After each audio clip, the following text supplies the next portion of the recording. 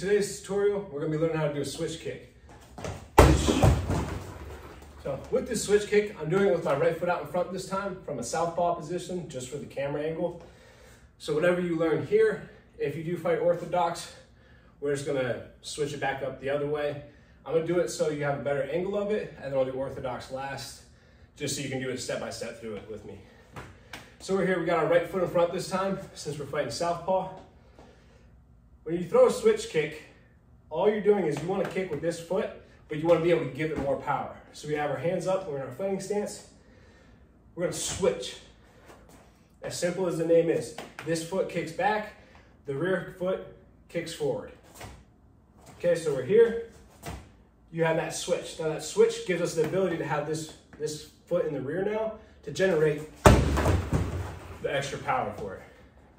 So you have your foot out, front foot out, switch kick, you're here, switch, keeping those hands up, and then you'll shoot this right hand back once you throw that kick. Keep this hand up for protection. So we're here, and there's your switch kick. Switch, and explode. So, for the orthodox style now, it's gonna be harder to see where I connect on the bag. You're connecting with your lower part of your shin, but I'll do an orthodox since most people are right-handed. So we're here, same idea, left foot out front, hands are up. Same thing, just switch it.